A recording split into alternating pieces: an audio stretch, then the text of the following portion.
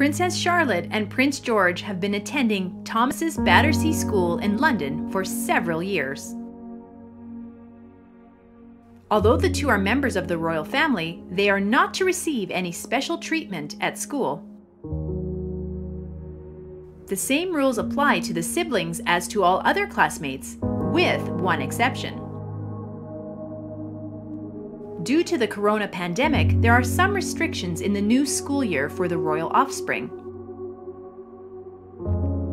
In order to get the pandemic under control, strict hygiene measures are being taken, and there should be as few close contacts as possible. It was decided that the children have to say goodbye to their parents at the gate of the school.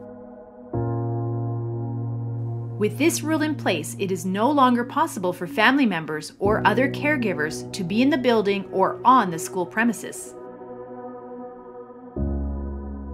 This rule applies to everyone at Thomas's Battersea School, except for Charlotte and George. Prince William and Duchess Kate will continue to be allowed to accompany their children on school grounds and up to the main building, explains royal expert Katie Nichol. She learned of this exception from the parents of a classmate. But if the mini royals otherwise have to adhere to all the other rules, why is this point an exception? The reason is simple. This breach of protocol is only an added safety measure.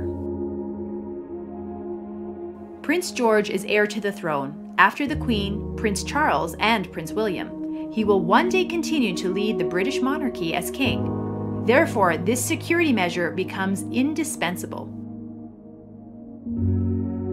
In this case, the mini royals can certainly not be faulted for breaking this one rule.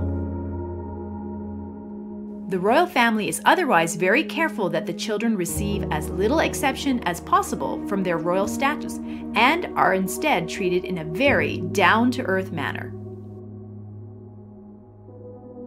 This is why George and his little sister Charlotte are addressed at school by their name only, without their royal title. Officially, the two bear the titles of Her and His Royal Highnesses and Princess and Prince. Far from regular royal protocol, Charlotte and George can be addressed by their classmates and teachers using their first name and the short and inconspicuous surname of Cambridge.